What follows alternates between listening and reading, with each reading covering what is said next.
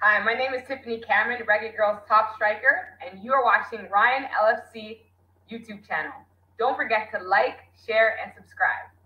Hi, I'm Marla Setman, Reggae Girlz top midfielder. Oh, let me start over again. All right. Hi, I'm Marla Setman, Reggae Girlz top midfielder, and you're here on Ryan FC and Elite Sports. Don't forget to like, subscribe, and comment to keep up all to date with Reggae Girlz and Reggae Boyz top news. Good evening, good afternoon, good morning, good night. Whenever you're watching back the video and the replay, I know a lot of the Reggae Boyz fans asking me, Ryan, why not interview some of the girls? You do so many interviews when it comes on to the president, the vice president, the GenSec, everybody, but they need to hear more from the Reggae Girlz and stuff. And the truth be told, people, not saying I'm ignoring the Reggae Girlz, but it's kind of difficult to get interview with the Reggae Girlz. For some reason, you know, I was a past player and it's more easy to connect with some of my teammates them in the Reggae Boyz, right? But recently, I've been speaking to a couple of the females them, and we want to start the power of the Reggae Girlz. You see the love we have for the Reggae Boyz? We need to put some of that effort and that time with the Reggae Girlz. Not only when them win, but also support them when them lose. And I think the Reggae Girlz has done us proud. And I want you guys to support them. Me, I give away 15 tickets for the game against Canada in Jamaica. I want the people them for come out. All of the people them want to jump and the joy in Jamaica. Now at the time to get behind the female football. If Ryan LFC is getting behind it, why not follow? More want to fill up the stadium. Now, the other day, we have a couple Reggae Girlz. Now, we have one of the top goalkeeper who play a part to take the Reggae Girlz to the World Cup. But unfortunate, she missed out of the 23. I would love to know what she's doing right now to get back in that Reggae Girlz team. But first and foremost, I want you guys to hit the like button, share it out down in the comment section. People, you know when it come on to name, I don't want to butcher her name. So I hope I don't. She can correct me. I know when going to beat me. She will give me a pass, but I know when down in the comment section I going to beat me. Alright, but I've been make she waiting too long at the back now. So good evening, Jazz. Hi. Do I do it the right way? Close. Yes. Okay. My apology. You know why I have a lot of love for you? I am a goalkeeper. I was a goalkeeper. Really? Yes, I was a goalkeeper. You know, play at the highest level in Jamaica.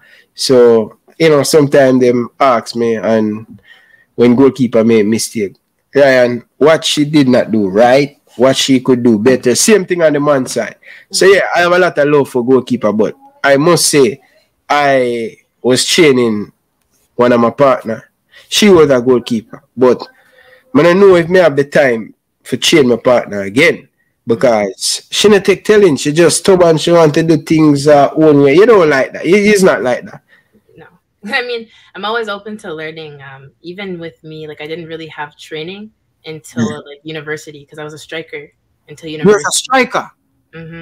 University. Anyway, we're going to get into that. So don't go no further. We're going to get into that. But first and foremost, tell us a little bit about yourself. Where are you from? How do you get introduced to Jamaica? Are you born in Jamaica? Are you born in Canada? Who are you? Tell the Jamaican people. Okay, so my name is Yazmeen Jamieson. I was born in Toronto, Canada. My mother's Grenadian and my father's Jamaican. I started playing for the Jamaican national team actually because my coach in Canada was Jamaican and he flew us out to Jamaica to play against the U20 team just for fun. And one of the coaches saw me, Coach Vin, and he asked me, he's like, are you Jamaican? And I was like, yes. So he gave me a Jamaica jersey and I actually played against my team that I flew from Canada with. So they weren't too happy about that. They also thought I was older than I was because I'm very tall. I was only like 14 or 15 at the time. And I ended up getting called into the U20 camp. But I couldn't play until a little later. I missed like years because I was only 15 because I didn't have my passport. So yeah, that's how I got called into the Jamaican national team, just by fault. Wow. So you play against Jamaica, you play good, and Coach Vin Blake like you at that time? Yeah. So then the next match, we played 2 games. The next match, they gave me a jersey, and I played with Jamaica against my team. So oh, your team take it at that time? Flew you out from all the way from Toronto, bring it to Jamaica, and you play against them? I mean, I remember at the time some of the players weren't happy with me. We're also young. I was like 14 or 15 years old. So like they weren't the nicest at the time. But, you know, after, and they saw like what an amazing opportunity it was and how happy I was playing with the girls, they were supportive after that. And my coach was over the moon. My mom was over the moon. Everybody was so happy. So at first it was weird, but I also gelled with the Jamaican national team like in 2 seconds. It didn't even feel like I just met them. We were vibing. We played well, and then we beat my team. So But that was a very good story. But tell us, at what age you start to play football though? I think like 7 or 8 years old. I started in ballet. My mom put me in ballet, but I was rambunctious. I wasn't paying attention in the class, and I was like all over the place. So my mom saw that I needed something that was more uplifting, upbeat. So I played with the boys, and then I was a striker all the way through high school, and then I played goalkeeper a little bit, like half a match I played goalkeeper if they needed me, just because I was tall and like I'm athletic, so I can always, you know, change sports. But I didn't have the training as a goalkeeper. I would just, you know, throw my body down, see if I could save the ball, and I would save the ball. But it wasn't until university that I fully transitioned to a goalkeeper full time. Wow. So your family take it at that time? Your mom, she take it at that time? She said, go for it or continue to play striker. Was it difficult for you to make that decision to stop being a striker and to be a goalkeeper? My mom's always encouraged me to continue playing as a striker. I don't know. There was just something about goalkeeping. I didn't like it at first at all. I used to always be vexed in the net. I didn't want to play. Because I was scoring a lot and I just thought it was fun. I thought goalkeeping was boring. But when I got to the university level and I saw the training, I was like, oh, this is really interesting. And like, I just want to see how far I could take it. So no matter what I do, like I know my mom always supports me. So it wasn't like a serious decision. It was just in the moment type of thing. Okay, fair enough. People smash the like button. Rico Dan, one of the biggest supporters of you, so I want to let you know, so I want you to give him a shout out, Rico. That always cussing me, bro. Talk about the girls. I don't show the girls not much love. So yeah. But you said you start to play at 8. Do your father usually to play, or your mom usually play sports, or or your family or your mom want to just say, let's put her in sports. Let's, you know, she can have a tour, we going to go to purchase something, or you know, or you just have that love, or your parents usually play sports? Which one of them usually play sports? So my dad's 6'6", and he played basketball, and my mother played netball, and she did track and field as well. So I just think sports run in the family, but they never went to like any type of professional level. I think the highest they went was college or university. But I don't know, like I started in basketball, I loved it, but I didn't think I was gonna grow into like the 6 foot height. I'm 5'10" and a half, 5'11", and it was just too rough for me, basketball. So I just didn't like it. I loved soccer, and my mom didn't really know much about it, but at the time it was the cheapest sport to put me in. You don't need that much equipment. So she was like my manager, and then she would like bring me to training. So I think it was really my mom that put me into soccer.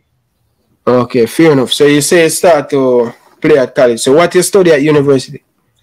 So in university, I studied communications and media studies with a double minor in African studies and anthropology, and I graduated with honors. Wow. So why you choose football? Why not, you know, to further your to get a job in a degree? What about football make you? Football don't pay a lot. What grab you to still stay in football? So the agreement that I had with my mom is that I had to graduate first before I did anything else, which I understand. As a female athlete, you always have to have something to fall back on, which I understand. Within my last year of university, I wanted to make the World Cup squad. So I moved to New Zealand while I was in school, and I did my finals and my exams in New Zealand overseas so that I can have a chance at making the 2019 World Cup squad. And like football just took off from there, but I've always known that I'm multi-talented. So if I were to go into anything else, it would be communications related in regards to sports. So I understand the power of media. Like, I feel like with female soccer, we don't get that much exposure. So when I'm ready to retire from football, like, I want to start my own company. I want to put a platform for the Reggae Girlz, put a platform for female football in the Caribbean. So some people, like, they just have football and that's it. But like, I know that there's other pathways that I want to take when I'm ready to retire. Okay, fair enough, fair enough. Interested.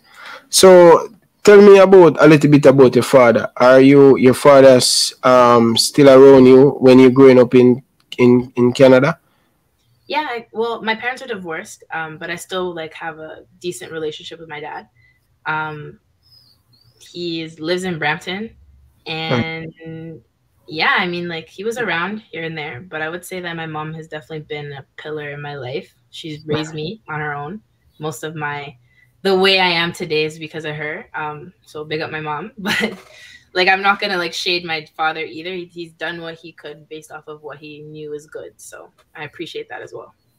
Okay, you know reason why Rico sent for ask because we have this challenge, we have this problem with when a player born outside of Jamaica.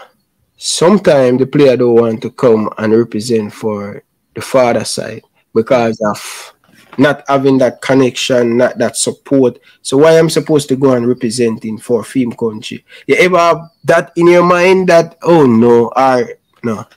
One thing about me is that, and maybe some people might say I have a little bit of an identity crisis, but I was born in Toronto by default. My parents decided to immigrate to Canada. I could have been born anywhere. So nobody can ever tell me that I'm not Jamaican. Nobody can ever tell me that I'm not Grenadian. I'm Jamaican and Grenadian through and through. So I never felt like, oh, it's my father's country. I don't have any type of resentment towards him. I'm so proud to play for Jamaica. It's insane. So it was never a question of, oh, should I play for Canada? Should I play for anywhere else? No. When I had the opportunity to play for Jamaica, there was no question about it, and I ran with it ever since.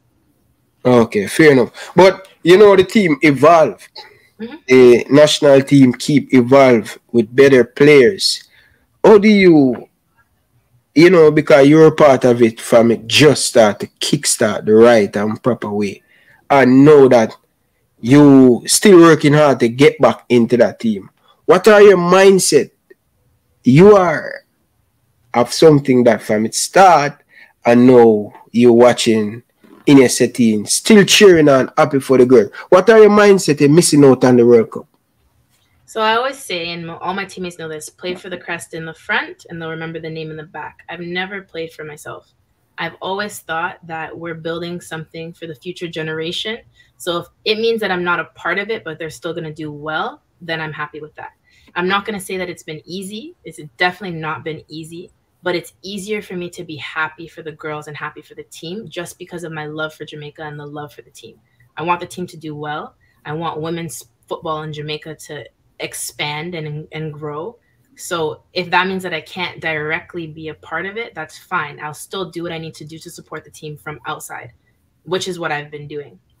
Also, I'm very close with a lot of the girls, and they've been so supportive, checking in on me all the time throughout the year, calling me, making sure that I'm okay, making sure that I'm still training, that I'm not giving up. So I think that's what also made it easier and made me so happy to wake up at 5 o'clock, 4 o'clock in the morning to come watch the girls in the World Cup. Wow. Very proud, very proud, very proud. I hope the man them take a page out of the girls in book, I tell you. Because when the man them they get picked, I'm gonna think women have more ego. With not getting picked and chewing up them hand and them behave, but not like that. No, I mean, it definitely hurts. I've definitely spent a lot of times crying about it. But then again, like, I look at the bigger picture. If you're selfish and you're just playing for yourself, I would understand. There are players like that. But if you understand what it means to put on that jersey and what it means to play for Jamaica, it's easier to take a step back and say, okay, like, it's bigger than myself. It's not club football. This is a country that we're speaking about. So if I have to take the step back to make the country better, then that's fine. Okay, fair enough. So what are you doing right now? Are you still in football? You said you started to play in college. You are a part of a club? You say they have a part of a club. Are you still part of a club in Canada? Yes. So I was playing for Simcoe County Rovers in Canada. This is our highest level of football here. It's semi-professional because we don't have a professional women's team in Canada yet. We're still fighting for that. And I'm currently negotiating contracts to go somewhere, hopefully by September or October of this year. And the time that I wasn't with the national team, I've just been training, which is, it's interesting that like the time that you're not getting called in, it's like, this is the most fit, the most confident I've been in my life. So I've always just been told to stay ready. If a call happens, a call happens. I'm grateful for it. If it doesn't, it doesn't. But either way, like I still want to improve as a player and my individual game. And that's my focus so far. With Canada doing so well in female football, why take Canada so long to have a professional sports where they pay the players on the female side just like the American? Yeah, it's definitely frustrating. I just think that the way that Canadians look at sports is not the same as the US. Like in the US, people are representing their high school and their college up until they're 80 years old. They're proud of it. But in Canada, it's not the same in terms of sports, especially for soccer. People don't care that much about soccer like that. But it's getting better. There's going to be a professional league in 2025. And I'm just like, I'm 25 right now. I'm still young. Goalkeepers peak at like 30. So I still have time. But I just wish it happened sooner because like even Canada winning the Olympics, the gold, and it didn't even make a shift in the country is kind of sad to see. Wow. 2025. That's when I want to start fully focused on podcasting. We don't want to not working for anybody. That's my goal, to just do football show, pan top of show for my job. And you know, it's just amazing. Are you happy with the sports, especially this World Cup, with the feedback with female football? Are you happy with the females football, the level at it right now? More people is talking about it. This World Cup was definitely a testimony to the fact that a lot of younger or like smaller countries don't get the exposure or the opportunity to compete. So people thought by making this Women's World Cup larger, you're going to see people get licked like 7-0 in terms of scores. But you see Haiti, you see Jamaica, you see the Philippines challenging these bigger countries, France, England, Spain, struggling against the smaller nations. So I just think that just giving the opportunity to expand the World Cup and let these other countries come in is great. Because a lot of people look at the Caribbean, they look at CONCACAF and they think about like Mexico and the US and Canada, and like the other Caribbean countries are like looked down on. But it's just because we're not given the opportunity, we're not given the platform. So now I hope people can see that like Jamaica, like we're not here to play, and like you should respect us just like you respect all these other teams, and that, you know, the game's growing, the gap is closing, and I think that's great. Okay, fair enough. So tell me who is your favorite player on the team and why? I couldn't pick just one. I would say that my favorite players that I speak to like daily, Chantel, Denden, Chanel, Chinny, these are the girls that I talk to every day. Like these are my best friends, my sisters. Other than that, I'm like a floater. I don't like to just like stay with one group of people or, you know, catch up with another. Like I'm friends with everybody. I think that's also important in terms of team chemistry. Like you could put me in a room with anybody, I'm gonna get along with them. Yes, Tiffany, I love Tiffany. Anybody, like you can name anybody. But my main girls, the girls I talk to every day, would definitely be Denden, Chantel, and Chinyelu. Okay, fair enough. Surprise, because you know me and Denden went to school together and play soccer in the gym. Really? Yeah. Wow, I didn't know that. Yeah, ask her about Rima, man. Rima, the captain of the XS and Manning Cup team. Yeah, I play. Actually, me and her in the same PE class too. Really? You know, so I saw the talent, left foot strong. You know, always playing with the boys. You know, she have something special. You know what I mean? So yeah. One of my favorite players, but my favorite player is on the team is Stephanie Cameron. She just sweep my foot away, man. She just full of vibes. Yes. She just full of swagger, the type of goal, because I follow her career and thing. I just love the way she speak, and you know, she can do a lot of things outside of football, and it's just amazing. You know, I would love to see she get more game time, but such as life. But my neither player is the goalkeeper, because I am a goalkeeper. Massively. I think she could play in this modern, in a male team. Yes. Easily. Yes, easily. Jamaica national. The senior team. The way she discipline, the way she control, the way she pass, tell me a little bit about she, because it's just amazing to see. You know, I've been watching Bonnie career right through from shot that youth level when Jamaica play under 15, under 17, under 20.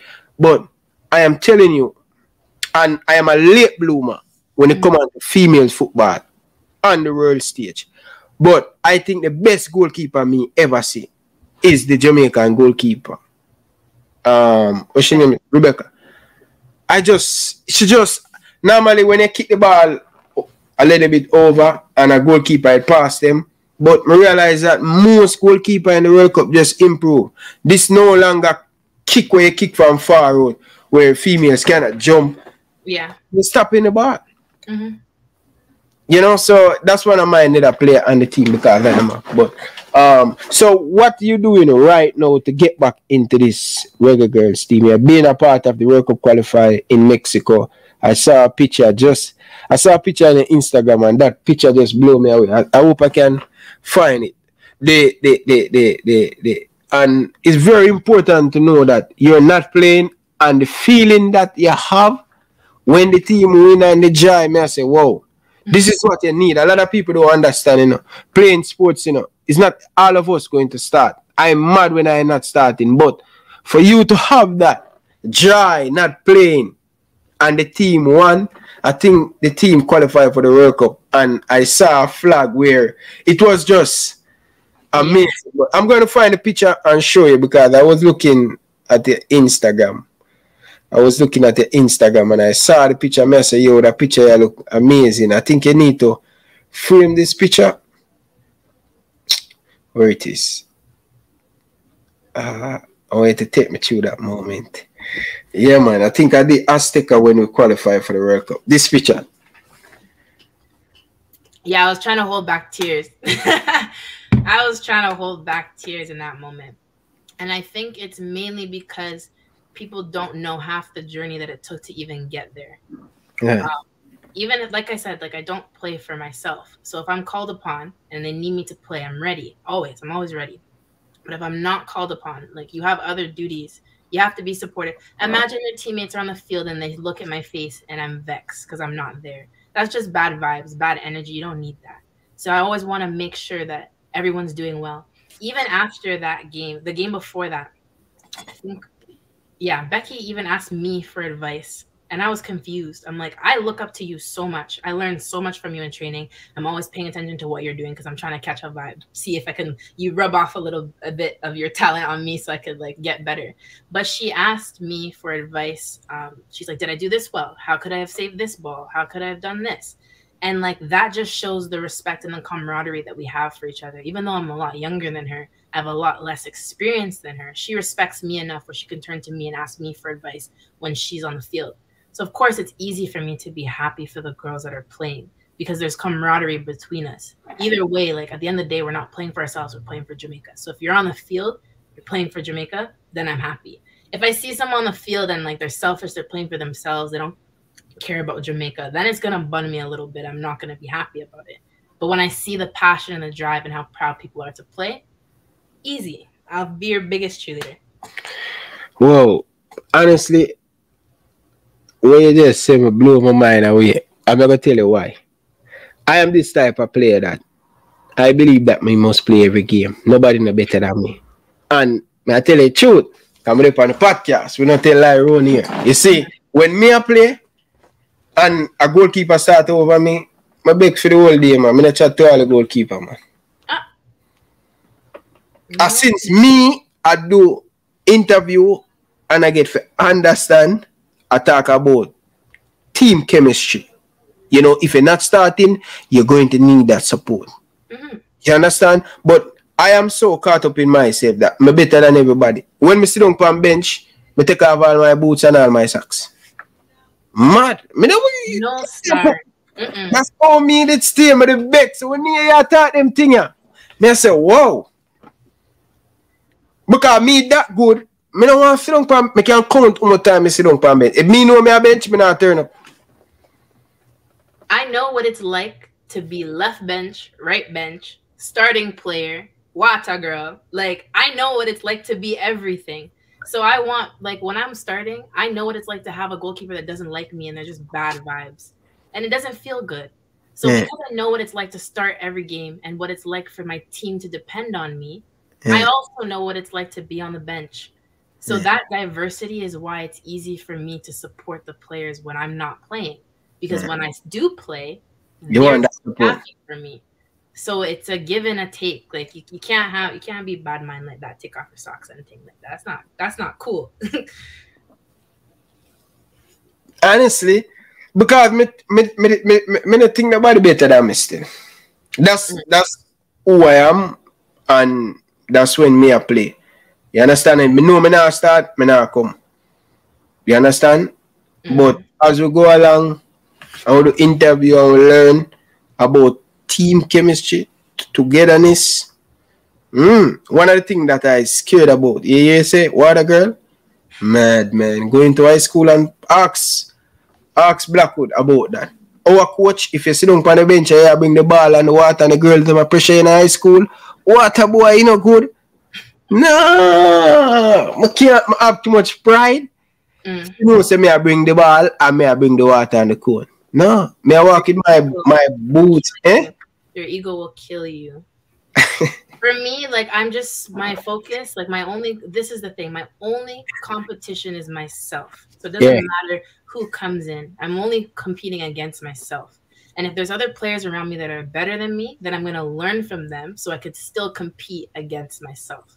So even when I came in and I met Becky for the first time and I'm like, holy, this girl is so good. Yeah. She's probably played more games in like 3 seasons than I've played in my entire life. But I wasn't like, I wasn't feeling insecure about it. I was like, this is an opportunity for me to learn and for me to grow and for me to, you know, get a lesson so that the next time I come into camp, I'm better. And then next time I come into camp, I'm going to compete again against myself. That's how I think about it. Jano, you just show me how to be humble. Humble as a player. And if any girls watching, because I realize I get a whole heap of women who watch the show now. If any girls is watching or any young man is watching right now, one of the most things you can do in sports, you have to humble. You understand? You get in success, you have to be humble because, you know, me usual hype and all of them things. Me usual hype. Yo, I don't know. Probably that's why I never reach nowhere still because my ego is too much. You know what I mean? And it get the better of me. But anyway, I'm not talk about the interview because your interview. So right now you're saying you're looking something to go in Europe? I mean, I told my agent I'm open to anything. That it's very hard for a goalkeeper to get a club. So if you look at my career, it hasn't been straight. It hasn't been easy. I've done odd jobs. So right now, like I don't want to say too much, but you know, we have a couple conversations on the rise in different countries. And I don't want to say the country because like it's okay. All right. Fair enough. But you know, we're trying. Okay, but fair enough. But you tell me that you work part-time. You work and then you do football. How you manage that? Because, you know, I look at you that play at when in Jamaica, I make cement 3 o'clock and by 6 o'clock. How do you manage that? The ethic on your body, not focus just on football after. How do you manage that and how do you overcome that? I mean, right now I'm working full time. And then after in the evenings, I drive an hour to go to training, train at night, drive another hour back home. And I just think it's because I love it. I know that nothing worth having comes easy. So if it was easy, everybody would do it. And I know it's not easy. But I look forward at the end of the day when I get to go to training. It's the best part of my day. So even if I'm tired throughout the entire day, I'm tired after work, and I take my 30-minute nap and I try and eat something, you know, I know that once I'm on the field, I'm so happy and nothing matters. So, like, I could be exhausted and I can't go out on the weekends, whatever. But in that moment when I'm training, it's the best feeling in the world. So I wouldn't trade it for anything. So it doesn't even really feel like a sacrifice. The only time it feels like a sacrifice is like if some of my friends are like, oh, like, let's plan a trip in a month. I'm like, I don't know what country I'm going to be in a month. So that's the only thing that I think feels like a little bit of a sacrifice because I can never plan ahead long term. But again, like we have a small window, especially as female athletes, a small window where I could play football. So I'm not going to let anything get in the way of that. Once I'm done and my knees give out and my back is mash up, okay, you know, then I can stop and I can enjoy my life, whatever. But there's a small window and I want to capitalize on this window, on this opportunity. you know, one of the things that I want to speak to you about, I know you haven't faced this yet, or you probably, but one of the things that when I was playing, right, and I stopped playing, right, I feel some ridiculous pain. I don't know if you ever feel that when you play for a little while and then to go back in training and to all of these dive and all of them things there. How do you overcome that? Yeah, my coach knows this as well about me. I can't go too long without training because it feels like I'm starting from scratch when I go back in. So I never fully take a break. It has its pros and cons, and like that's why I got injured last year because I didn't rest at all, and then I ended up hurting myself. So you just have to understand that balance. Never just fully stop. Like I'll be in the gym, I'll be doing other things, my upkeep, my running, my sprints.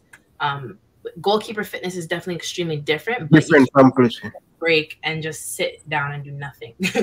So even in our off season, like I'm still training. I still have my trainer Dynasty Dane. Like I still do what I need to do. And then when I'm ready to go back onto the field, it's not like I'm starting from scratch. You know, one of the things that me stop playing for a long time and I go play some little pick up game in Toronto and they must say, yo, brother, you know long want a keeper. Me never know say me still have that sharpness. When me tell you say I'm sharp, because me still work out, and this is why you're speaking about goalkeeper. It's different.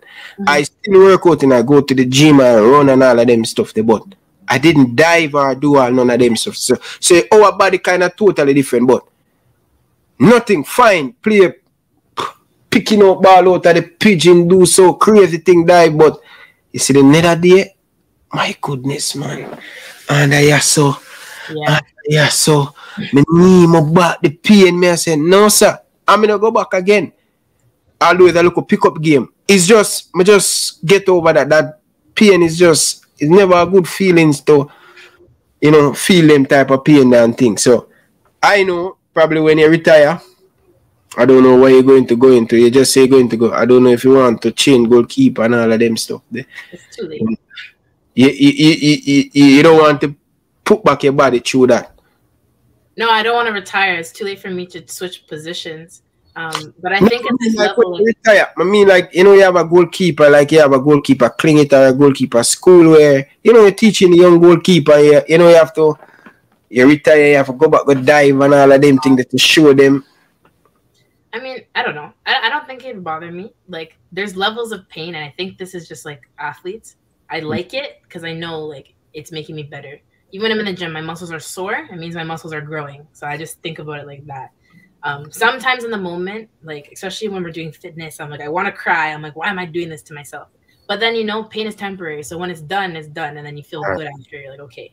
So I don't have a problem with it. But how do you do it, though? Because you live in Toronto, you know, winter. How do you train? You don't have the outdoor to do a whole heap of that. But how do you train in winter? I know you go to the gym and stuff, but activity by diving and all of them stuff there.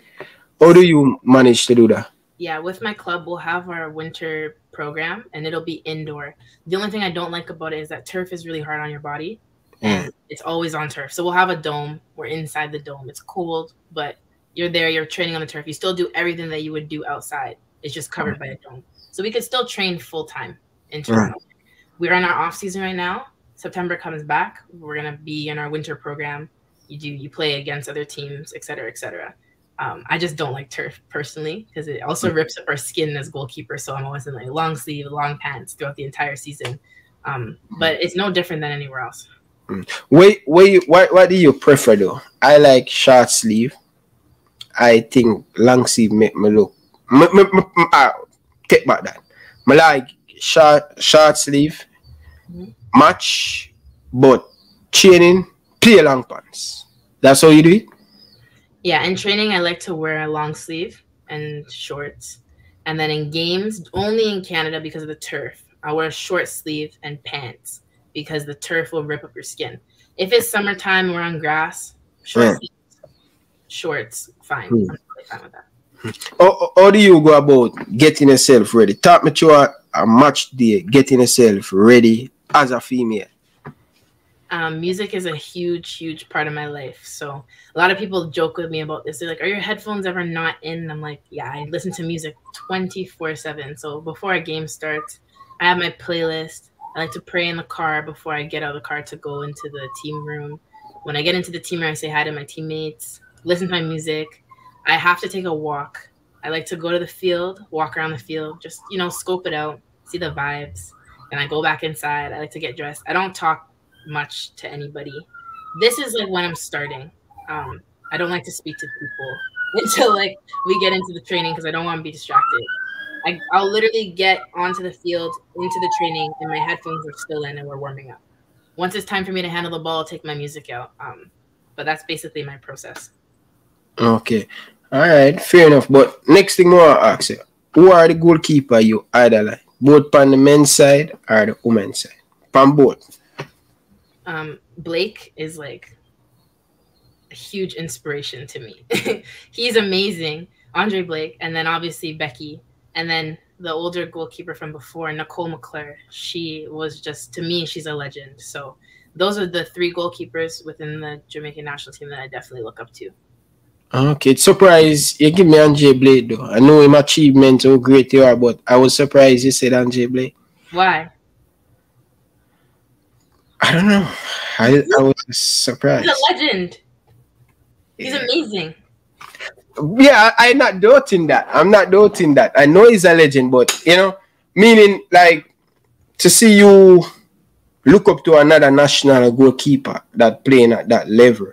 You know, I was surprised because, you know, asking a lot of goalkeeper I interview, I never hear they call Andre Blake name. I think it's because Spider was his coach growing up, and that was the coach that coached me growing up. So I'm like, if Spider can help him with this, Spider can do that for me as well. Also, like, I didn't have technical training. So to see like a raw goalkeeper just come up and play with like the same, basically the style of play like me is amazing. It's inspiring. Because there's some people like they had coaching in academies from when they're 5 years old and they have all of the accolades and all the resources in the world.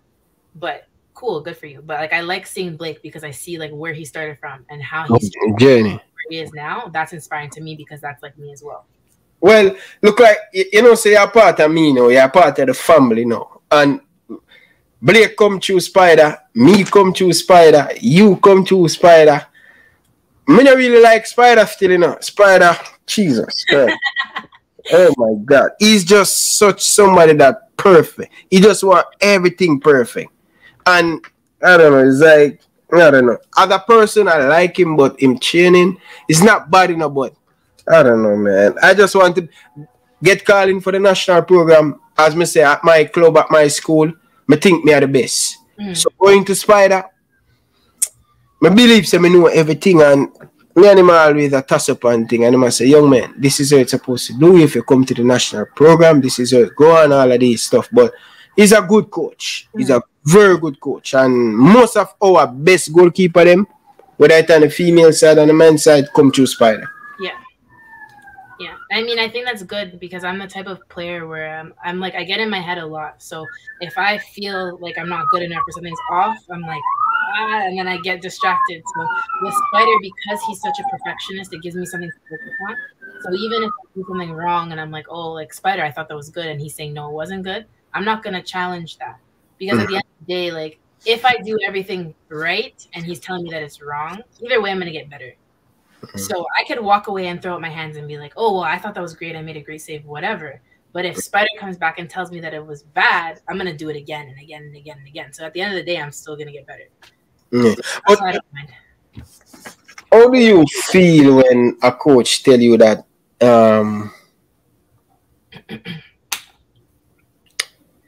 it's not good enough, you need to work more hard? Because me always have a little soft spot for females. You know? I don't want to hurt them. I'm overprotective, and you have to know what to say to our females.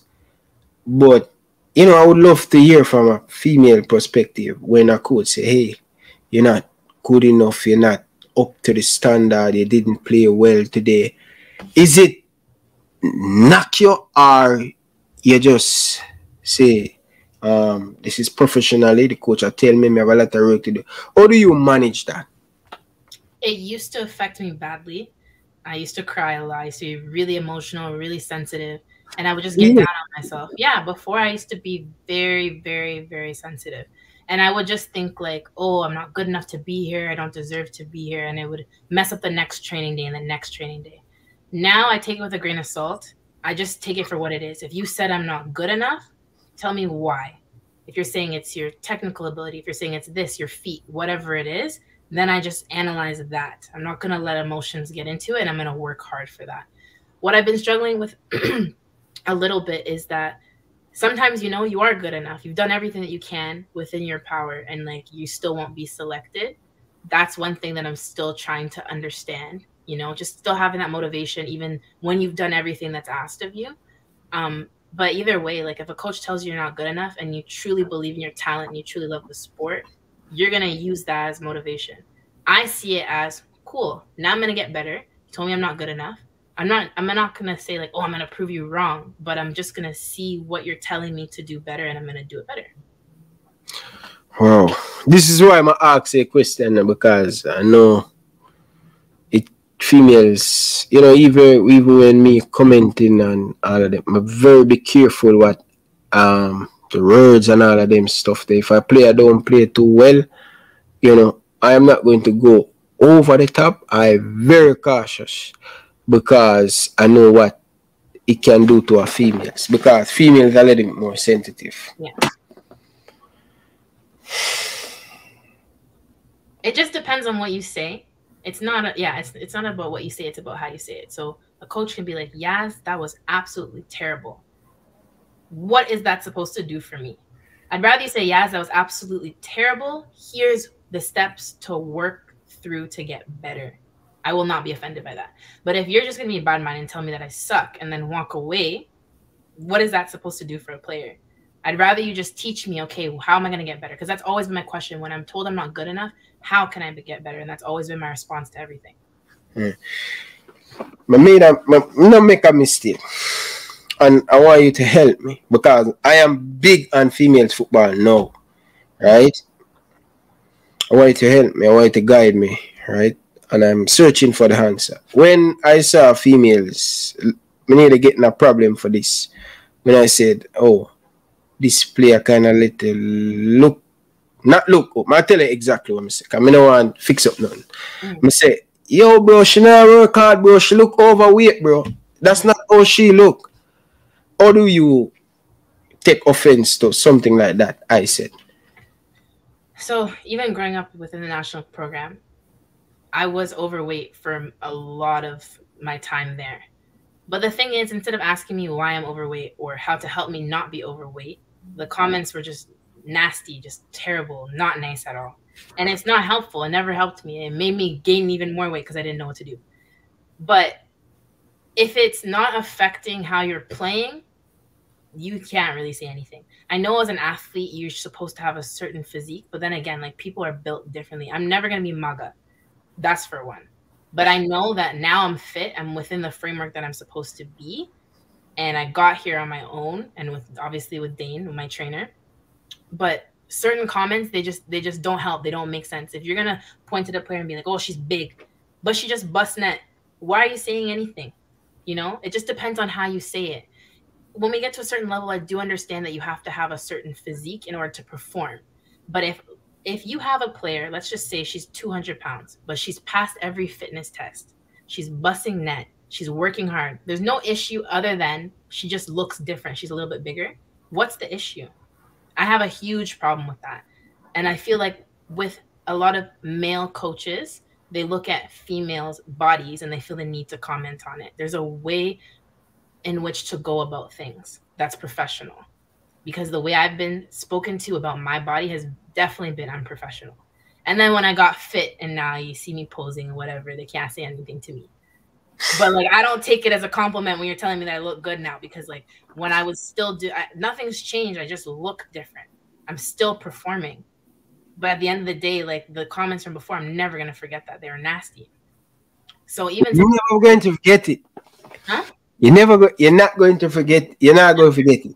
Never, because it's bad mind. I'm a 14-year-old girl. I'm going through puberty. Of course, my body is changing. I'm trying to figure out what am I supposed to eat? What am I not supposed to be eating? And the thing is, also, people don't know why people gain weight. When I was overweight, it wasn't because I was overeating. I was starving myself, and that's why I was gaining weight. Because I'd try and go into a camp and like lose weight before the camp, so I wouldn't eat. Your body's gonna hold on to the fat. I didn't know, but then I get into camp like, oh, you're eating too much, and like that was not the issue. So that's what I'm talking about, professionalism. We need people that actually know what they're speaking about before they come back to me.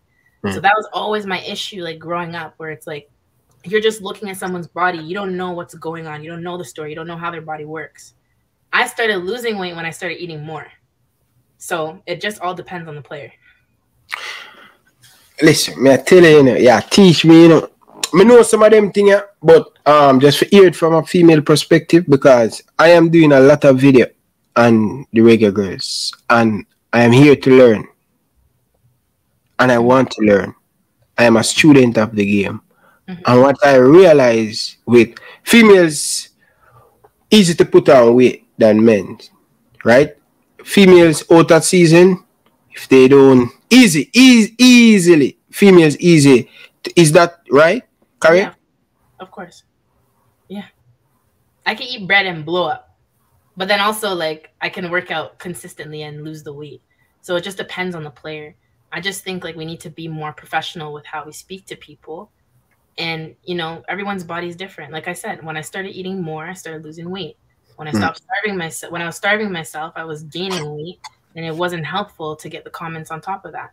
And then now I'm fit and, like, no one's going to say anything. So I just think, like, even I know other players that are overweight and it really affects their training. They're not comfortable in their clothes. They're not comfortable and they're not performing anymore. Instead of just sitting aside having a professional conversation. Hey, do you need a dietitian? Do you need help? Instead of just, oh, she's big. You know what I'm saying? How often you skip? Every day. Every day. I think it's great for goalkeeping, and it's like a newfound love for me. I don't know. I just feel like I get in my zone. I'm listening to my music, especially when I skip on beat, because I'm like, if I was on roads and I was at Carnival right now, would you stop dancing? No. So then I'm not going to stop skipping. That's how I feel when I listen to my music. So skipping is like every single day for me. All right. How often you use bombing ball in training? Not too often. When I'm trying to do like my Russian twist and my throws, like I'll do them, but not too often. I know it's good for training, but like the half ball, not the heavy one, I'll do that in my sessions, my training sessions. Yeah, but I love for you involve a little bit more bombing ball in the session and thing, even with the big ball and stuff. So each time the big ball come, you get the small ball, so you kind of get a little bit feel after two ball, and it kind of make your eye open more, you know. But skipping, the reason why I'm asking for that, skipping is great, man. Like, I know that since going high school, reflection, spring, all of them things, that it's just make you skipping every day, it make it come like what I call it, you just have a spring in your foot where you just get in there and things. So that is good. But what you really love about football that keep you going is not something that give you a lot of money. What keep you going in the football? I mean, it's just the feeling that I get while I'm playing, and just also the camaraderie with my teammates. Like, if you know my story with the Reggae Girlz, it's not always been positive. I've definitely gone through a lot of adversity, but because I love my teammates so much and I love the feeling that I get when I'm on the field, it doesn't really matter. So even though I know I'm about to go overseas and get less money playing football than I'm going to get from my current job, I love football and I only have a small window to play, and I don't want to have any regret in my life. So if I have to go and struggle for a couple of years in my 20s, I'm willing to go and struggle in my 20s, because I don't want to be 30 and 40 looking back and saying, oh, I wish I tried to see my... Would make that sacrifice. Exactly. I don't want to have any regret. So even though sometimes it definitely sucks, like I lived in New Zealand, I was sleeping on the floor on a mattress. Who wants to do that? I just graduated from school. I could have gone and got a proper job. In Paris, I wasn't even getting paid, and it was a struggle. But you get stories from it. Me and Dender together are making rice and we're like trying to save money. And I'm here. I'm like, I'm not even getting paid. When you playing for your club team or your national team? The club team. When I was with Denden last year in Paris, when we were together, I wasn't getting paid. Oh, really? Mm-hmm. Yeah. But then again, it was worth it because I got the experience. I speak French. I've always wanted to play in Paris. And I got an opportunity and I seized it. So yes, I got injured, but at the end of the day, like it was an opportunity. I know like men would never have to go through that, but what can we do as female athletes? You have to just take what you can get. And I just took it as an opportunity, as an experience. And I always try to think positive. So the positive thing is that I learned how to budget properly. I learned how to make pumpkin rice and, buy cheaper foods so we could survive. I don't even know. But as a female athlete, you play because you love it, not for the money. Like for men, they have the opportunity to play for the money. We don't. Like, this is why I'm a fight with the administration. Say, look at the girl and money, nobody ramp the girls and money. Yo, I go on bad food in a bitchin because I know the sacrifice that you guys making, and especially when you have an education, when you can love football. Most of the girls have them education where they can say, yo, leave that. We can go get.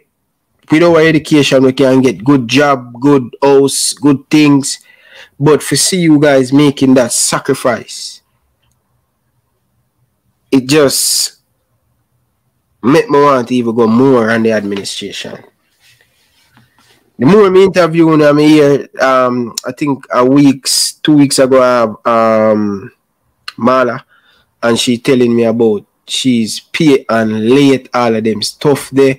And all of them stuff there. I think you guys play in Paris when they getting good money. No. Even the paid players that are getting paid weren't getting good money. I'm always, no matter what, I'm always getting less than what I could get with my degree. 100%. Wow. And yet that committed. Yeah, because we only have a small window.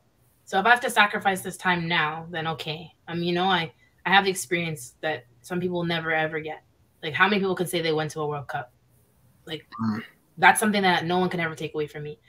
But it is hard sometimes. Sometimes I'm, like, struggling, and I'm like, why am I doing this to myself?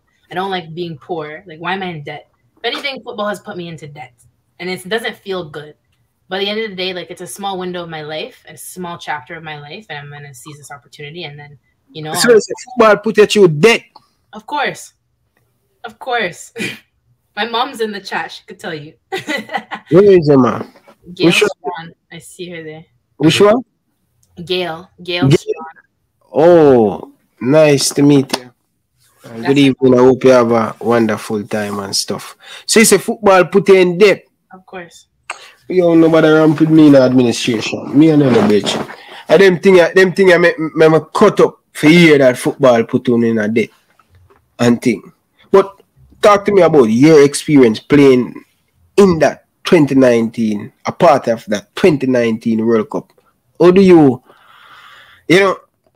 my biggest thing I want to play now, when I didn't went to that under 17 World Cup, and even now the people them in the administration, I cuss them out because of them corruption and them bias, them my begs. And that take away from me not representing for Jamaica in that under 17 2011.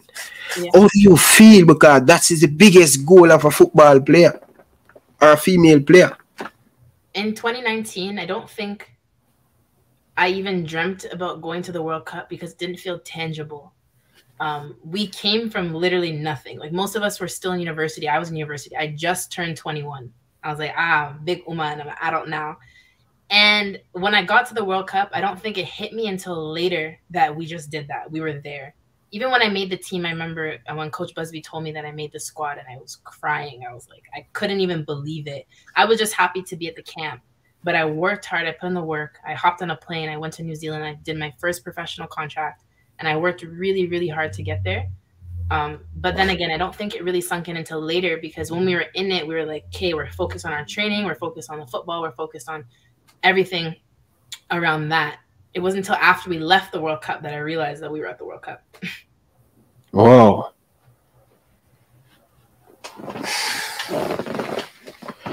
Oh.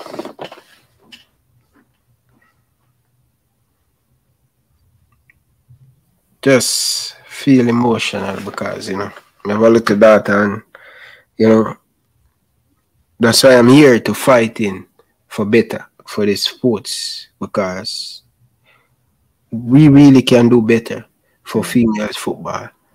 And, you know, just listening to you and more interview you guys, I can get an understanding of you guys. Because one of the things that make a lot of people don't understand you guys kind of a little bit far away from the peoples. I think the girls need to get a little bit more close to Jamaican people. I think the distance not hearing from you guys to understand, so sometimes when the JFF said this and them said that, is like JFF very, very manipulate the people them, sometimes against the girls them. And because we never hear what the females going through. We always hear about the men's side. But on the female side, not much information. Not saying girls won't leave. No, I'm saying like doing interview, sharing your story, the people can have an understanding where you guys go through. So when you guys come to the national team and want that, this is what need to be done. This is what we need to get paid on time. If you guys pay for your bag, you guys get back on the money. All of them stuff that is very important, and for you guys to open up to the people sucking up all of these and to get the understanding of you guys. I just feel like, and I completely understand both sides in terms of we could speak up a lot more, but we also don't want to overshadow our success with the negativity. Like sometimes we'll do something amazing. We just beat a team. We just made history. But there's so many bad things that were going on behind the scenes that nobody knows about. But we don't want to just like overshadow the positive with the negative. So even going to the 2019 World Cup, there's so many things that had happened that nobody will know about unless you were part of it. But then again, like Jamaica has made history. We want people to be happy. And if we have to do the groundwork and we have to make the sacrifice, then okay. You know, things will get better. What is in darkness will always come into light. That's how I see it. But a lot of the time I do know that like we do hold our tongue with a lot of things because we don't want to just be shedding light on all the negativity. We also don't want to scare away younger girls from wanting to play football, because if they knew the sacrifices and the things that happen behind the scene, they probably wouldn't want to play. It doesn't seem worth it. So I feel like you still have to go through that process to understand, you know, then you get the love for the sport. But a lot of the things that we go through, we don't bring to light because it'll either be manipulated and turned around, or now we're overshadowing the success and the positivity. When just let me try to get a little bit of correction. But when me I try to say that, now say miss when him there. Probably me didn't explain it. What I mean by I want you guys to focus on football. The only thing I want you guys to focus on football. I don't like players come out and, you know, speak about things what they're not supposed and to get. Cause one of the things that I'm very aware of, I don't want to get anybody in trouble because I know the type of people who I am dealing with. Me, them they like me from morning. That's why me try not to ask you guys anything to get you guys in trouble. I know they like to blacklist people. So I don't want you guys to come out and speak because I know one thing they might have in their mind, oh, we're going to get rid of them.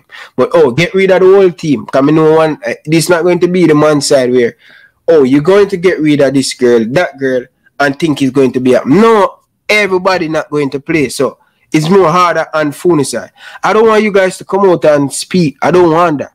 I want you guys to share your own story. Yeah. What happened with your club, all of them. It's not have to be at the talk about having an interview where you guys talking about the administration. Me do the talking. Me getting a trouble for Uno. Me will be the one who will get the sacrifice. Uno just stick to football and thing. But, you know, doing more interview, like sharing a story, not about the bad light, but people get to understand. Because me always, you know, I support Liverpool. I don't like Joel Matip. But just hear him speak, me I say, whoa. And hear him story, he may, no, why I don't like this guy? I have to be a fan of this guy. So that's why I'm coming from that.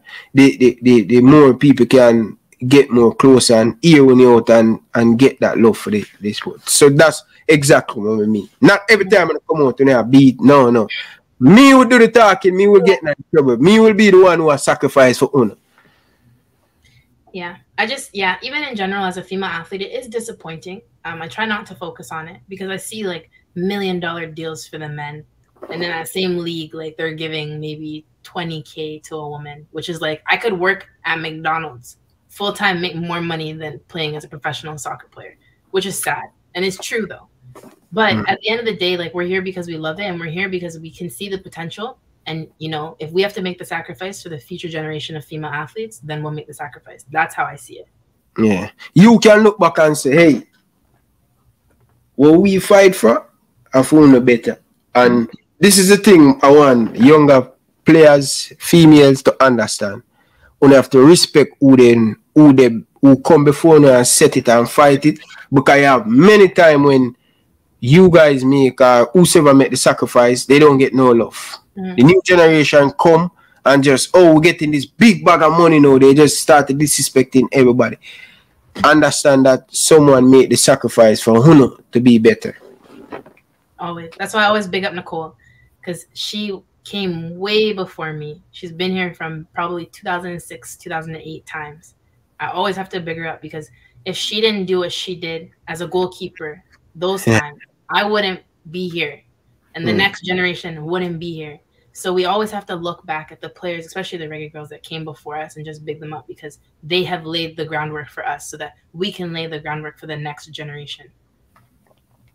Fair enough. But so I don't want to keep you any longer, but I want to ask you this, is very important. How big you are on your diet. When you leave work, you do work, then you have the training. You travel 1 hour to go, 1 hour to come back. That's 2 hours. Plus you work 8 hours. Plus you do 3 hours on the football pitch. Then you get back home. How do you manage that and prepare a proper meal? I am a personal trainer too, just so you know. And people ask me, how me have everything on time? Why me not put on weight? I'm living in Canada. How do you manage, work, preparing your food, get back home, get enough rest to go again? So you have to be smart. I will be honest. I'm not gonna lie. Like sometimes I'm like, I have nothing to eat and I'll have sleep for dinner, which is terrible. But sometimes I'm just so tired. I'm like, I can't cook. I can't do it. I'm just gonna pray and I'm gonna sleep and then I'm gonna wake up in the morning. I'm gonna try again. But most of the time, I'm gonna meal prep on my Sundays. I do my cooking for the week, and then if my grandma has time, like she might also cook for me, but I make sure it's balanced. I have my meat, I have my vegetables, I have my carbs, and then I separate it out like that through the week. I have a calendar that I keep on my fridge, so I know what days I'm supposed to be meal prepping. And then I also have been trying to get sponsorships from meal prepping companies like Good Food or Chef's Plate, and I'll like do different recipes, and I'll do that as well. I'll do my cooking. But for me, like, and people think this is crazy, but I just think it's an athlete thing. Like I will cook and freeze the food, and I'll just eat the same thing every day for like 3 weeks. Like no recipe change and nothing, but I just think it's the athlete in me. Like I think of food as fuel. I'm not necessarily like a foodie. I don't like restaurants and stuff. I'm not really into that, but food is fuel for me. So if I need to eat like to fuel my body as an athlete, then that's what I need to do. So meal prepping is definitely key for me, and balance. Don't isolate yourself from sweets and be like, I'm not having candy, I'm not having cake. You have to have balance, because then your body's gonna go crazy, and then you're gonna go weeks without having candy or whatever. Then you're gonna go crazy and eat everything at once. So I don't ever restrict myself from anything. You have to have a balance. Okay, fair enough. Me, my thing, me prepare my food for the week too, and also I stop eat from 2 o'clock. My lunchtime is 2. My eating, I eat a solid breakfast, a 15-minute break, have a sandwich, and then eat my lunch. I stop eating. So I don't consume after 3. I really blend up stuff in the night and drink, because, that's what I did, because I want to stay lean. I don't want to have no fat on my belly or anything. I'm very, it's hard to lose fat. It's hard to lose the weight and stuff. And I know, but I just want to keep that fat away from me. So I don't eat late. I don't really eat out and all of them stuff there. So I make sure that I know what I'm going to eat tomorrow. I know what I'm going to eat Monday. I know what I'm going to eat Tuesday. You understand? So that's the discipline. So I like the way you have that discipline. Sometimes it's going to be enough. Sometimes, you know, every now and then, you know, you're tired of the food at home. You want to try something. But I realized that I saw you on Insta. Will you go into modeling?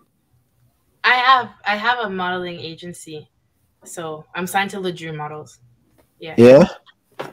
Wow. I think that fit it. I don't really like it per se. Why? There's not enough diversity in the industry. I've had a lot of issues when it comes to, like, for example, my hair texture.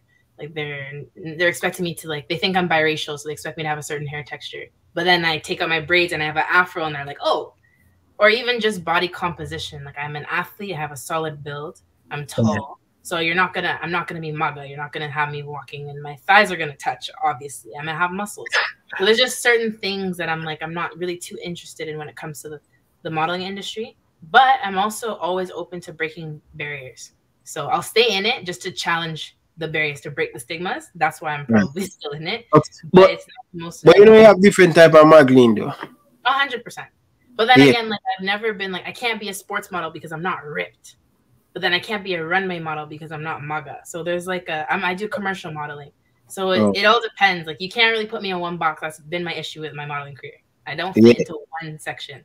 Yeah, you want to be round. Me don't like when nobody box me. So I like that. And me, when me that Jamaica, me usually MAGA clothes for that. Me like that modeling and me prefer like. But for go up on the runway, no. Yeah, prefer put on the clothes and thing. And the reason why I say that, because I see you have some nice picture with your branding clothes and even the prep meal and all of them stuff there. Outstanding. Thank you. Outstanding. But what you think going forward? We have the women's team going to play in Jamaica and they're going to play in Canada. Which anyway in Canada I go play. I go watch a game there and thing. So what are you doing now to get into that what's it name? Olympic qualifier coming up against Canada, playing against your hometown team? You know, it would have been nice for you to be a part of the team. But what you're doing right now to have that mindset, if the coach ready, call you, you have that mindset to going into the Olympic qualifier. Like I said, I've always had the mentality of stay ready. You never know what could happen. Even with the World Cup, like, you never know. Someone could get injured, God forbid, like, knock on wood. But if I was like sitting on the couch doing nothing and I got called in, I wouldn't be ready. So I'm always training. I always stick to the routine that I've had with the mentality of I could be called into camp tomorrow. I can be called into a club tomorrow. So either way, I'm ready. If I'm called on, I'm called on. If I'm not, I'm not. The difference is in terms of my mentality, it's not going to break me like before. If I'm not called into camp, I'm not going to go and be sad and go into depression and stop training. You know, you just have to train for yourself. And I think that's been where my head is, where I'm not training to be called into camp. I'm not training to be, you know, playing for a club. I'm training for myself. I want to be the best version of myself. I'm only competing against myself. So whatever happens around that happens, and I'll be grateful for the opportunity. But if it doesn't happen, it doesn't happen. It's not going to break me, you know? Like, I'm going to keep going. And good, other doors going to open, good things are going to come. But if it doesn't come now, it could come next year. It could come the year after, you know? My advice I want to give you as a former player and a football fans, I just want to let you know it's rough right now, but always remember why you start, right? And I love you mention it about 500 times on the show, and I don't think you know the word we mentioned 500 times. Can you remember? No. All right. You see that thing the way you say stay ready? You said it about 500 times. And watching a documentary with LeBron James, and him said the difference with him than a whole heap of player, him stay ready. And me say, yo, that sounds so simple.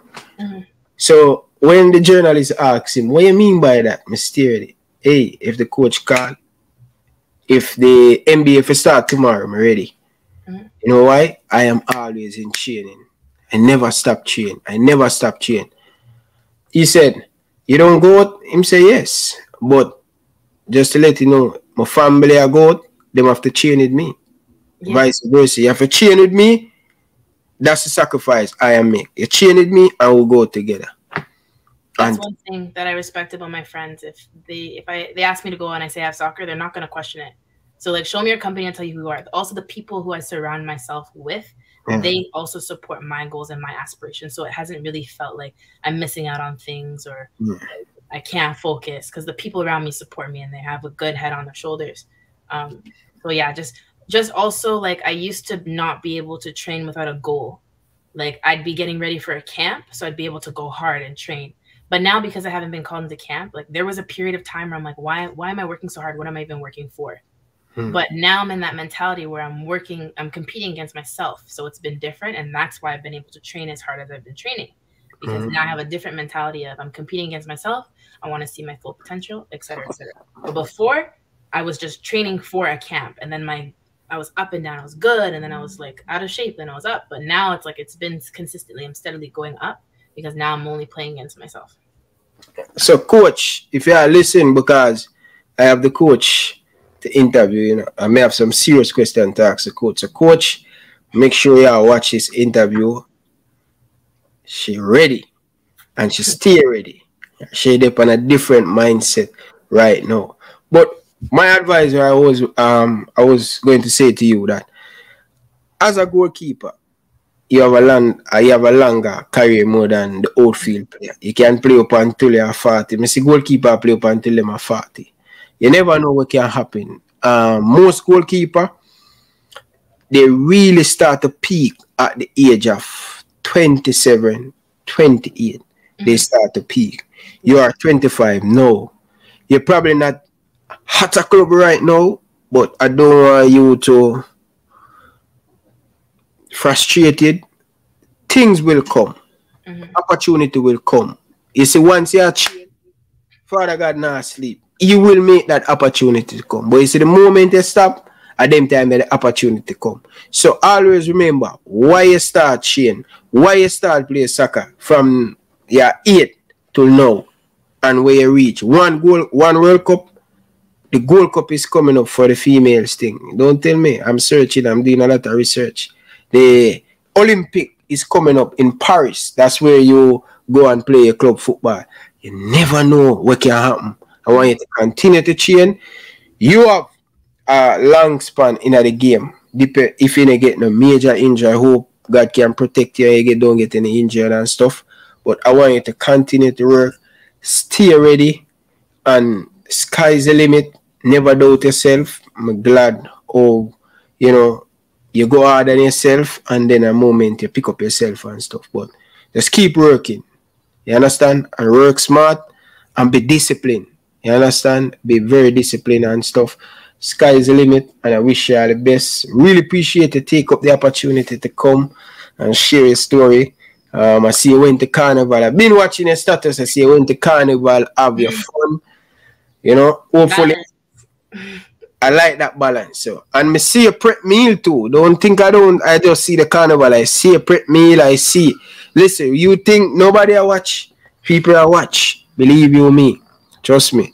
And, you know, I am a part of the game now. Sometimes coach call me, yo, Ryan, what do you think about that girl? What the mindset? What the man, you just did an interview and, you know, me become someone who start to refer. People call me to refer, yo, what mindset? How she look? She ready? Or confident? And it happened, a scout called me from Hallelujah, Europe. Wow. With a former Jamaican player. Still playing. He were playing in USL. And the scout called me, and I was so amazing when the person introduced themselves to me and said, yo, I watched a program, I saw you did an interview. As a person who interviewed him, how do you feel? You think him ready? You think, you know, I mean, I say, yeah, him look ready, him a train and all of them thing there. I'm going to call him and I say, yo, bro, you know, who just called me? And him couldn't believe and told me, hook him up on the phone with the agent, and know the agent, get him a club. So I am telling people that, you know, because 300 and 900 people are watching now, boys. So in the video upload, you have more people who watch when it upload, because this is live now. You have a less people watch, but when you upload, you frighten you come back and you see so many people watch it. So you never know who are watch you and the discipline. You're drinking water, right? Yeah, of course. All right. Which is good, but I know you have your mom. I want to big up your mom for do the great work and stuff. Big up to all of the people in the comment section. You have the last saying. We're saying to your mom, your players, we're saying to the people of Jamaica, your coach, because your coach watch the show too. So yeah. I mean, just to my mom, she knows this. Like, I'm just so grateful that she has never given up on me, even though sometimes the journey for football as a female athlete doesn't necessarily make sense, but she never wavered in faith, and also the power of prayer, because I know like I wouldn't have made it this far without all the people praying for me. To the Reggae Girlz, you guys know, like, these are my sisters, these are my family, so I'm always supporting them, I'm always happy for them. And to my coach, I mean, hi, I haven't spoken to her in a long time, but oh really? But overall, like, I'm just grateful. So also to you, Ryan, thank you for having me, and everybody that has watched the live, I also really appreciate it. So yeah. Yeah. Hey, Jamaican people, you don't ramp with me, you come out for the game. Yes. Whether you're going to be in Canada or whether you're going to be in Jamaica, people, I am going to give away 15 tickets to go to the Reggae Girlz game against Canada. I want the people them to go and support the girl. All of the people them want to jump up and all of them thing there. And make sure you go and support. And if you are in the diaspora and you cannot make it to the game, why not? Talk to me. PayPal account there. Ryan, I am sending $100. I want to buy some ticket for some people to go and support the girls. It means a lot.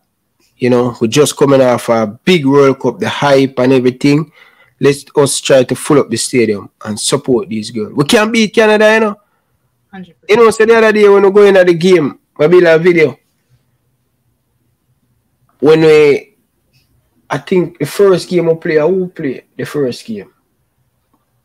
Or who playing at the World Cup the first game? Brazil or France? France. I think leading up to the Brazil game, after we play Brazil, and I said to the people them, I make a video, you know, most of people tell me, say, me a madman, I don't know what I talk. I make the video, I say, people don't believe, no man, what you need for say for believing in the girls. Them. I think we go 2 games, 1 win and 1 draw. And we're playing against mighty Brazil. And I make a video. Jesus Christ. Look on the comment of that video. The man them tell me, say, me a madman, me know me. And you see, the girls them get a result. All me I tell the people them believe. And you see what happened? Yep. The game is growing on the female side, where nothing is easy. You have to work for everything we want. So I want the people them to come and support the girls. Them deserve it. If the World Cup now make a lot of we swallow our pride and swallow we no love female football. The World Cup where so much people jump up and down. Let's see. And the people them have habit now buy the ticket, you know. And when me say meet the person at the gate, them not show up. You must stop that people to come and support the game and use all kind of excuse. Come and support the Reggae Girlz. Alright, but anyway, it's a pleasure to have you. Hopefully in the future you can come and share another part of the journey. It's a pleasure and I appreciate it. I think you is the 3rd girl now I interview, 3rd or 4th. But you're a part of the history, you're a part of the family. Don't be a stranger. Make sure you watch the program, alright? We have some good thing, but you probably don't like my style because I always a beat wire the JFF. But anyway, pick up yourself still. Enough love, and I appreciate you coming. And big up, is this your friend, Edwards? Yes, shout out to Camilla, one of my best friends. Shout out to Camilla. Oh, it's a pleasure to have you, okay? You have a very good friend, so make sure you tell her, say, Camille, that she must continue to be training. Tell her, say, don't stop. All right? So, like it. I like it. I like it. Big up to all of the people in the comment section. Whenever you're ready, you can leave because I'm going to close it with a bad. All right. Oh, well, no, don't leave it. Don't leave it. Don't leave it. Don't leave it. Don't leave it. Don't leave it. Oh, my God. No, don't leave it. Don't leave it. So, more you do this for me, all right? Please, I'm begging you. Last thing is me, I'm begging. Just a second.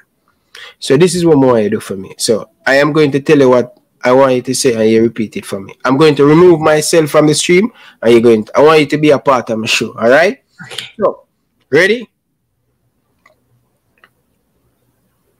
Hi, I'm Ryan LFC. You're watching Elite Sports TV. To stay up to date, everything Reggae Girlz, Reggae Boyz, Jamaican football, subscribe to Ryan LFC and Elite Sports TV. Oh, I miss out something. Hold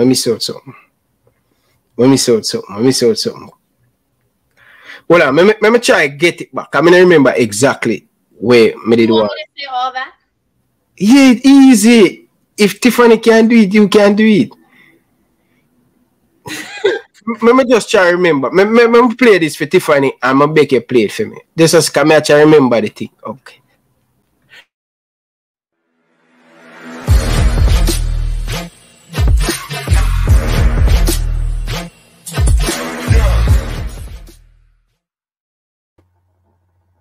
Hi, my name is Tiffany Cameron, Reggae Girlz top striker, and you are watching Ryan LFC YouTube channel. Don't forget to like, share, and subscribe. Can you do that for me? Yeah. Okay. All right. Don't pressure. If you make mistake, it's fine. Okay. If you make mistake, all you can do is just start over back. I'm going to remove myself. Don't be nervous. Okay. And thing. All right. Now? Yeah, you can whenever, because you're going to edit. Whenever you're ready, okay. You can just it's Ryan LFC. Yeah, Ryan LFC. All right. Yeah. Okay. Hi, this is Yazmeen Jamieson, Reggae Girlz goalkeeper, and you're watching Ryan LFC's YouTube channel. Please like, share, and subscribe. Okay, thank you very much. Ian's, your job that now. Cut out that for me, brother. Right? Thank you very much. I appreciate it and stuff. I hope you have a wonderful day. And be good in Toronto, all right? Bye. Bye. Yeah. Yes, people. So that's another one. Another one. Top interview with the Reggae Girlz. People, I'm excited, all right? I'm really excited. You get to me, I say, people, stay tuned. Stay tuned because, to tell you the truth, I am going to interview the Reggae Girlz head coach. But it's time stamp. Let's see how it go. But you can look out for that one day. Alright? Look out for some more interview with the girls them. Support the girls them. I'm like, all of the man them want to support the girls them. Rooney, all of the truck driver them. Big up on yourself, Rooney. You get lucky today. You scrape and come from 2-0 down, but Nottingham Forest a joke, man. You see it? But big up to all of the fans them. Big up to all of the truck driver them. Big up to Rico Dan. Big up to Ian's. Big up to Newcastle Daily. And big up to Yazmeen, mom. Thanks. Make sure that you stay tuned and subscribe, alright? Yeah. Anyway, big up on yourself, people. Nothing about love and respect. Until next time, from my boy Ryan LFC. People, we will be back later. May I come back with a bang, people. Look out for it. Big up on yourself, people. Enough love and respect. I'm out.